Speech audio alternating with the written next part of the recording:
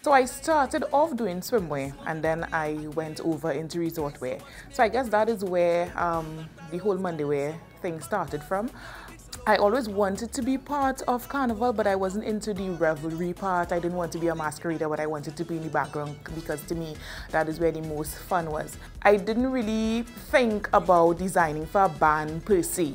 So that is why I decided, how can I be a part of Carnival, because I wanted to be in the background and still have my work out there. And that is when I decided to do Monday wear. So I started doing Monday wear in 2003. I would say I am one of the new wave persons to go outside of Monday wear, being a shorts and a vest and turning it into something different and introducing fashion into Monday wear. Yes, it's difficult to infuse all the different cultures into fashion, but I try as best as I can to do that. And I would say my Monday wear is unique because of that. I try to infuse the different aspects of Trinidad and Tobago and fashion. We did Odyssey that is the title of the collection, and in it you would find a piece, for example, the name of that piece is Fio.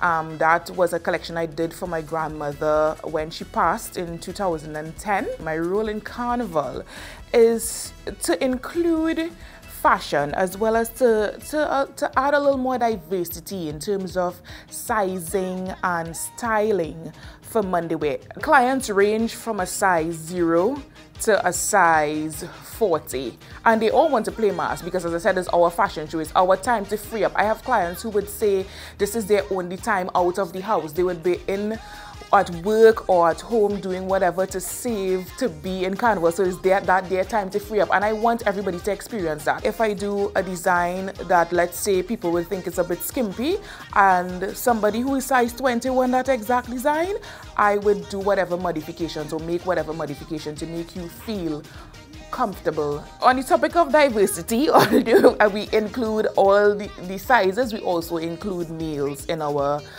costume and design. We don't put out male designs because it's not as popular as the females, but I have clients who come every year with their husband and they want to play with their husband. Sometimes they want matching Monday wear for their husband. This year we are offering delivery. So because most of our clients come in from the US and different parts of the world, sometimes they have their events to go to, so they're unable to make the collection time.